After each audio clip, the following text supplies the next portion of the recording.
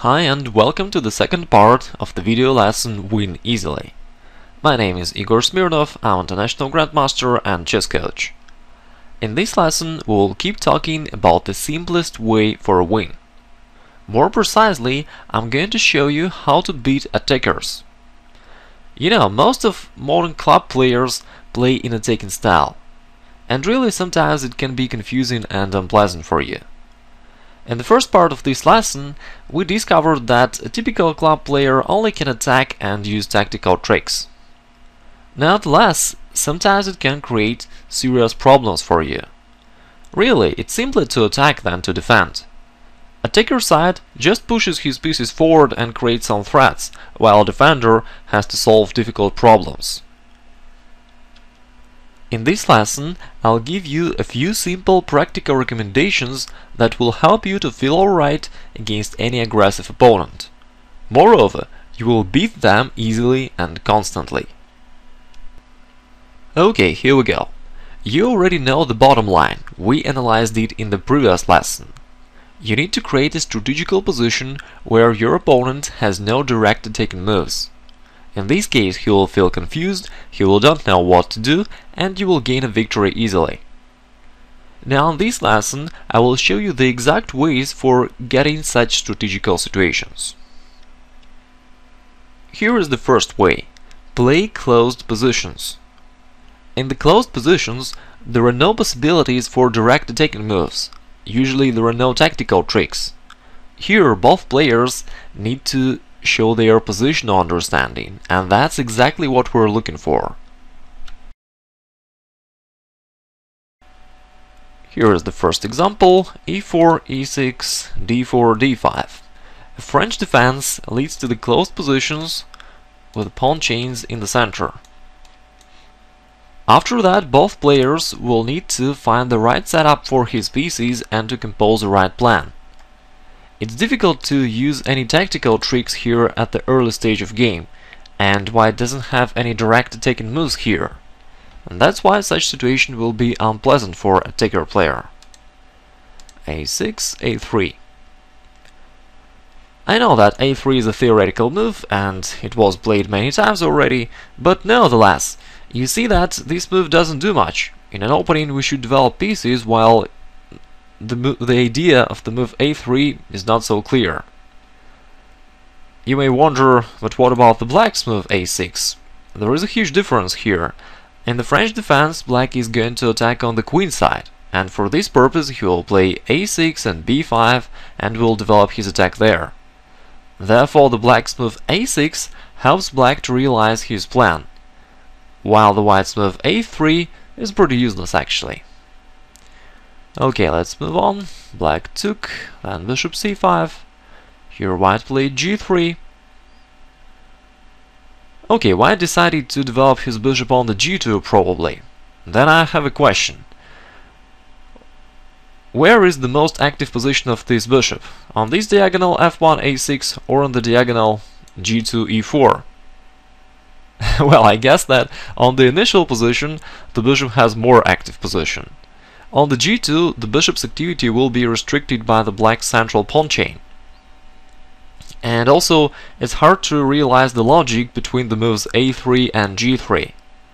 You see, white has a hard time of finding the right setup for his pieces, which is typical for tactical attacker players. Okay, let's see what happened then. Queen b6, taking the knight, knight e4, knight c3. Queen c7. Here white played knight e2.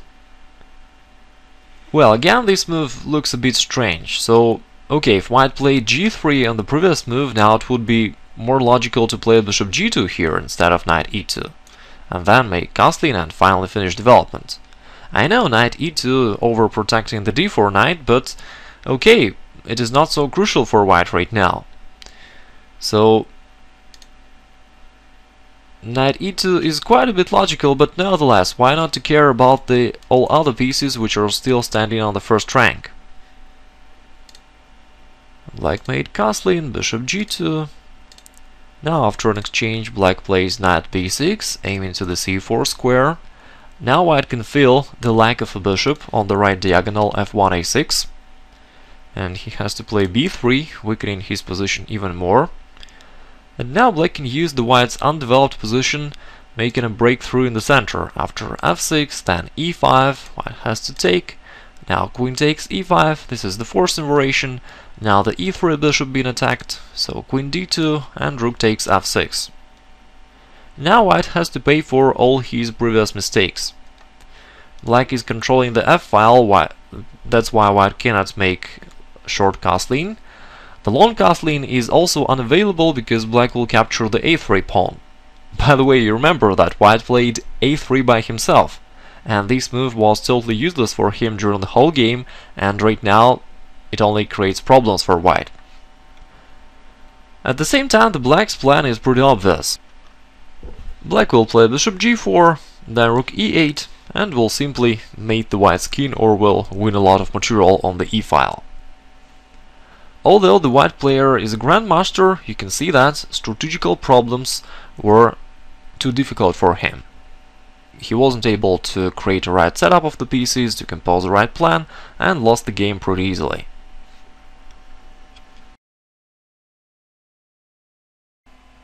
And here is the second way for creating strategical positions. You should trade pieces. Well, this is pretty obvious actually. The more pieces you trade, the less quantity of tactical possibilities your opponent will have. And here I'd like to make one important note. Please don't think that trading pieces will lead to a draw. Definitely not. Remember, you're playing against a taker. He will try to attack always, even in an endgame. He will try to mate your king, even if he doesn't have enough resources for that.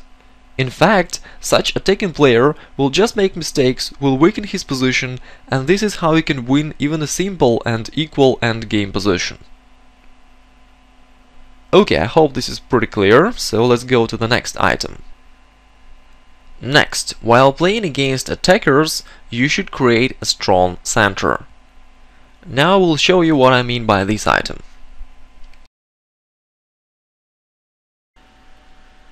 Now let me show you why a strong center is so important when you play against attackers. We know a general rule which states that the central situation is the most important. If you have a strong center, then an opponent's flank attack will not be dangerous for you. Your center will control lots of squares on the chessboard. It's like your shield. And that's why it will be very difficult for your opponent to go forward and to go through this shield. At the same time, your opponent will try to attack anyway, just because he is an attacking player, but his attack will not be effective, and it will be rather time wasting.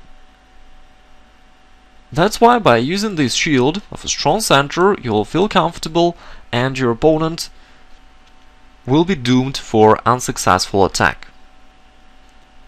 Okay, here white played h4, he's trying to attack anyway, and black replied g6.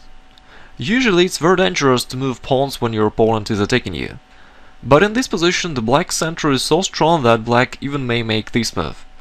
An idea of the move g6 is to place the bishop on the f5 then, which will help black in his counterattack over the white's king. White played f6, bishop f8. By the way, you can see that even if white plays h5 and takes on the g6, black will recapture by the f-pawn, and it will be still very difficult for white to create any real threats after that.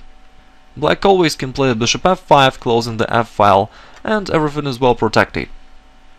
In the game white played knight d2, trying to exchange the black's active knight. Also, by the way, you can see that it's very difficult for white to bring this b3 knight into the game and to bring it closer to his kingside attack, just because there are no available central squares for his knight, thanks to the black's strong center. Okay, black played knight d6, knight f1, bishop f5. Now black is developing his counterattack, he's attacking the c2 pawn, then knight c4, rook g2, d4. Okay, bishop e6, queen g3. You can see that during the whole game all the white's pieces are on the first ranks, and it's very difficult for white to move them forward and to create any real threats for black. And this is all because of the black's strong center. Now white plays h5. This move doesn't create any problems for black, doesn't create any threats. e3, and then after knight e3 black has a forcing win, because after queen c4 white is defenseless, he cannot prevent queen a2 mate.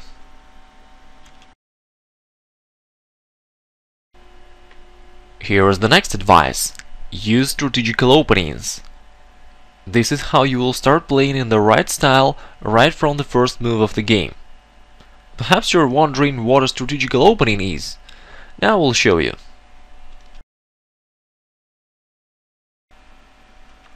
By saying a strategical opening, I mean a situation when there is no contact between opponents' pieces at the early stage of game. If pieces do not attack each other, then there are no direct attacking possibilities, and then there are no tactical ideas.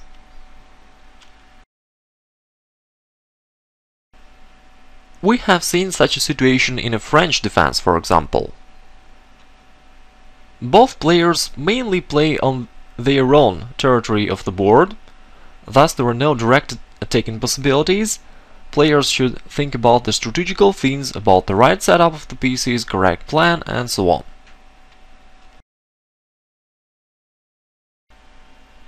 A similar situation happens in the classical variations of Royal Lopez.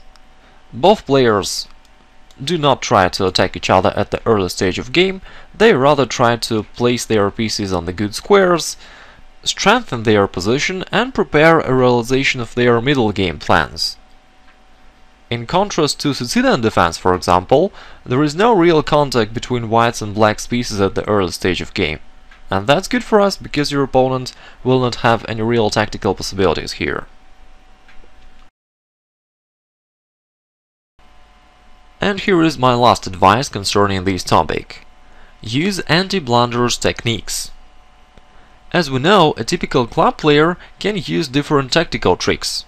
This is one of his main weapons. That's why you should be careful. In order to prevent any sudden combinations from the side of your opponent, you should use special anti-blunders techniques. I explained them in a free lesson how to prevent blunders. Here you can see the address of the web page where you can get an access to this lesson. Even if you know this lesson already, I still recommend that you watch it again. It's very useful to study educational material several times. Furthermore, I strongly recommend that you do it, because only this way helps you to digest and to remember the new information well. Now you can see all 5 methods together. They help you to create a strategical position where a positional understanding of a certain player matters the most. For lack of such understanding, your opponent will have a hard time and will not know what to do. You will take away his weapons and he will become defenseless. This is how you can win lots of games without even doing something special. Okay, this is all that I wanted to tell you here. Thanks for your attention. As usual, you're welcome to leave your comments about this video on my blog. Talk to you in the next videos and have a good day. Goodbye.